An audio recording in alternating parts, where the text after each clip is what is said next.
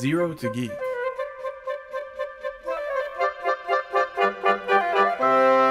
Learning better is better. One of our students, Mike Tavarine, in our course, let's see, what course was it?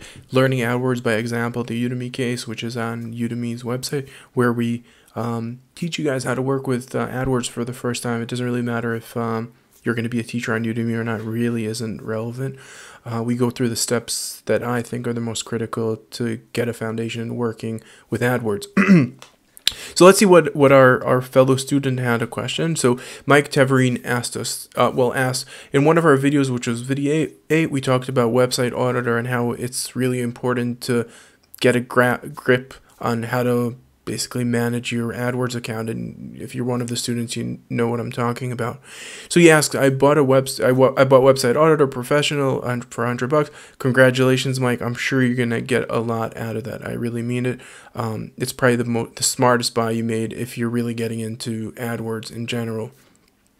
And under the web page report, I do not have an A to Z content optimization report. Right. So they don't come with it by default. You actually create your own custom reports. I'll show you how to create that report. Although it's a bit off topic off of our course, but if you asked it, you deserve an answer. So, oh, by the way, in our JavaScript training course that we've been doing our training on is already in position 18 on Google, literally from that small little change that we did in our course, Mike. So it's that powerful. Literally a couple of weeks after we created the course, we didn't do anything but change that small little thing that took us 5 minutes, and we're in position 18 on Google already. And you can see how very quickly we went from not being at all to 32, and then to 29, and bam, March 5th, when I'm doing this video for you, we're already in position 18, and I do expect it to continue going up. All right, but into our tool, Website Auditor, you'll see that in the that I have the A to Z content optimization report, and you might have different reports on your screen. Every version of Website Auditor and their software in general comes with a few different reports. Now, the way you add the reports is very, very simple. So one is I'm going to post a link to our blog where you can get the steps all in a linear way, so you don't have to worry about memorizing this.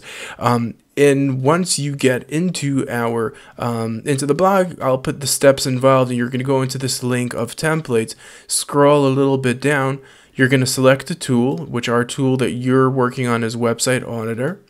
Once you select the Website Auditor, select the language English, click on search. It's going to filter through the reports that are relevant to that application. And in our case, we were looking at the A to Z content optimization report. Click on that download button. Once you download the file, you're going to need some sort of text editor like Notepad. In my case, I'm using on a Mac here Sublime Text 2, which is free to download. And you're going to see a lot of code in here. Just click on the Command A, Command C, just copy the files. Don't worry about what's inside of it. It really doesn't matter. Once you copied it, go back into the tool, into your Website Auditor, and then go up into your preferences and just search for let's see where it is, report templates. In the report template, select page content reports. Once you click on web content reports, you're going to click on the add blank. Once you add a blank template, you'll see that you got here a nice empty one. Just select it, click on edit, and then you're literally just going to grab everything that's inside there and just like delete it and paste inside whatever was inside of that file that you just downloaded. And there you go. You just created a report. You could give it a nice name. So we could call it the A to Z report. We already have one A to Z, so I'm just going to call it A to Z and just click on OK. Once you do that, you're going to have the A to Z report. Click on OK. And you will find in your options all the way in the bottom our A to Z option. Once I click on it, you'll see that we're going to get that A to Z report, which is the exact same report that we have right now. So that's the step you have to do. Don't worry, you don't have to pause and play the video 100 times. Just go on the footer link, or if you're already in the blog, then just go through the steps that are right underneath in the blog.